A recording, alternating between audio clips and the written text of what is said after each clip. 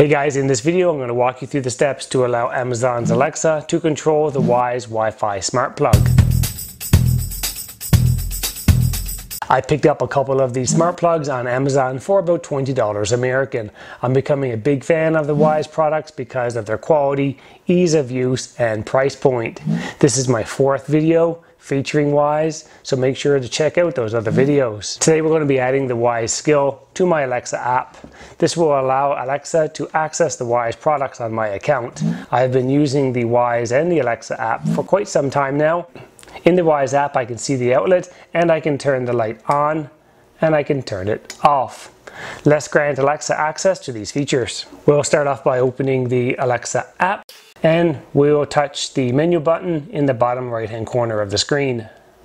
So let's make sure that the skill already isn't installed. So click Skills and Your Skills. I don't see it here, so I'll click on the magnifying glass to bring up the search box and type in Wyze and hit search, and there it is. So I'll tap the Wyze icon. Below the button which says enable to use, we have account linking required. This means I have to give Alexa access to the devices on my Wyze account. So I'll go ahead and click that button. Now enter my credentials for my Wyze account. Click accept and give Alexa access, but it says she won't know my credentials, so that's good. It's been successfully linked. Click done and click on the button to discover devices and we'll wait. No new devices found, so let's get out of that. And there's a message at the top of the screen indicating that there were 3 new devices. So I'll click on view. I see the plug, Home Tech DIY, so let's click on that. And perfect, we're in. And let's right away, let's rename that device to Night Light. So back on the devices page, when I click on plugs, I can see my night light. So let's try to control it through the app. Turn it on. And then turn it off.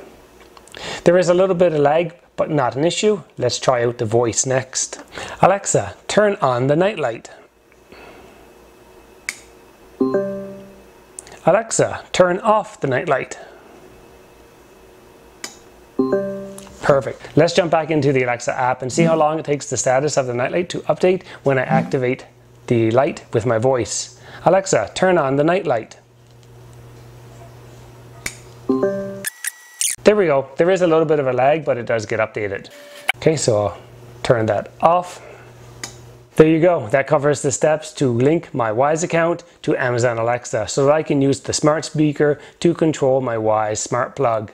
I hope that you found this video helpful. If so, do give it a thumbs up. Don't forget to check out my other Wyze videos and hit that subscribe button on your way out to stay up to date with my home tech DIY projects.